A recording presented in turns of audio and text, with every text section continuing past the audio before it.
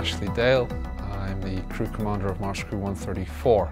We're a group of scientists and engineers working at the Mars Desert Research Station in the high-altitude desert of Utah.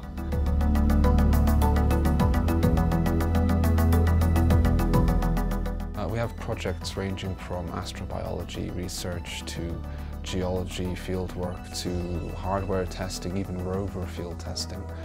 And what we're doing up here is all very relevant for Mars-related research, in particular getting people to Mars.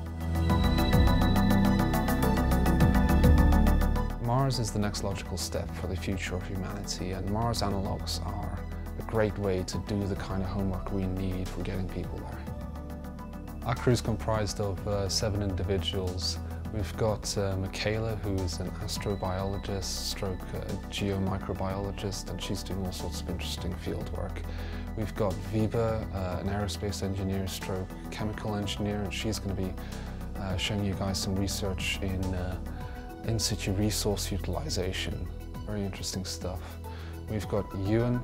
He's a robotics engineer that's worked at the Canadian Space Agency with NASA, and he's got some rover field testing that he's doing with us. Susan, our medical doctor, also a commercial astronaut in training, has a whole raft of research she's doing here. Everything from head-mounted EEG scanners to a humanoid robot interaction study. We've got Sue-Ann.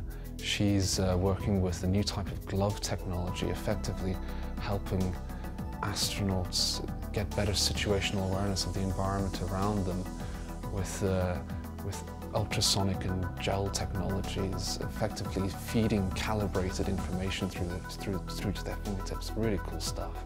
And we've got Kai, our technician stroke videographer. He's a jack of all trades. If you come to him with a problem, he'll find a solution for you.